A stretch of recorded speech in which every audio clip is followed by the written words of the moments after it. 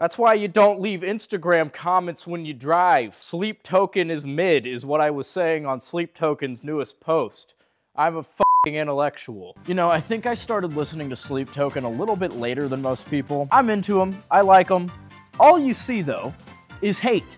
There's so much hate for this band. Please get Mid Token out of any metal class. They're not metal, they're a crappy boy band. They suck. Mid Token. There's also a lot of really annoying love for this band that I fucking hate. Why the fuck am I watching TikTok on my PC? Any band that tries something new or is kind of gimmicky is gonna have a crazed fan base that would commit a genocide for them. So I understand that.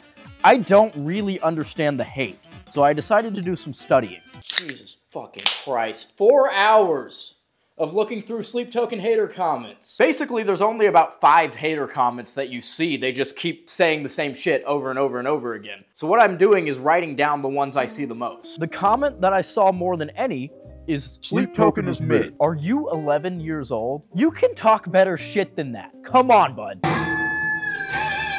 bud, can we cool it with the guitar just a little bit here? I'm trying to relax, you know? You're mid. The next most popular hater comment, the singing sucks. It's an acquired taste. He sings with a British accent, which is bold, to say the least. Sorry, Bradley. One thing I fucking can't stand is grime. For those of you that don't know, grime is a style of English rap that sucks so many balls, like it fits so many fucking testicles in its mouth. We fucking rapping it. We fucking rapping it in the grime.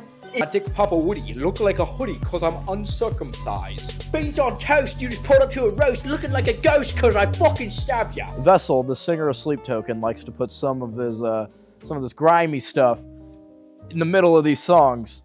I skip right through that part. I'm sorry. Dick may be small, but my finger's like King Charles. There's a reason we killed all you fucking redcoats. Our hip-hop is so much better. Full of freedom and big booty hoes. That brings us into our third most popular hater comment, hip-hop themes. I've really been trying hard to work out this hip-hop drum pattern for the past hour. Let me... Right there, I get all tripped up. I don't know what... There's too many hip-hop themes. You should really play some metal or something. How are these elitists, these gatekeepers, still around? I want every one of these guys to suck on my dick and balls.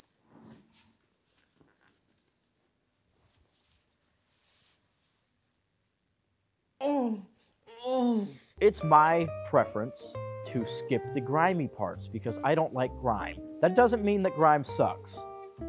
I did say that grime sucks balls earlier.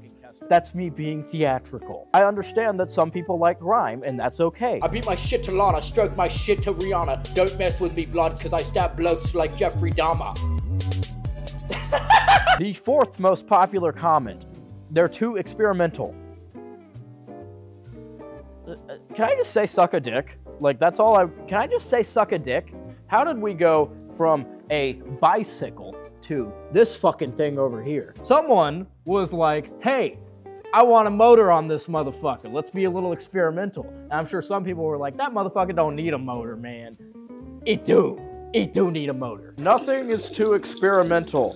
It's not a real thing, unless you're like selling it. If you're selling it, like if there's a guitar company being a little too experimental, it's like, fuck off. When you're making your music, be a little experimental. Who gives a fuck who likes it? Obviously, a lot of people like Sleep Token and how experimental they are.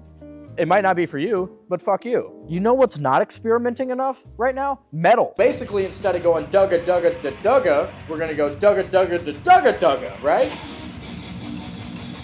Right? It's so, oh my god, it adds so much more fucking character. And then in this next section, we're gonna go dugga dugga da dugga dugga dugga da da da. Right? It's so much fucking better. Hey man, you know what I could really use right now? Some underage pussy. What was the last big experimental thing deathcore did? Probably the To the Hellfire breakdown, maybe?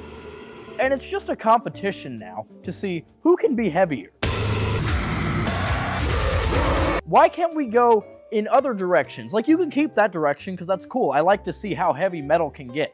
However, I want to see some other innovation. If you don't like the R&B and hip-hop styles that Sleep Token likes to intertwine in their music, go listen to After the Burial.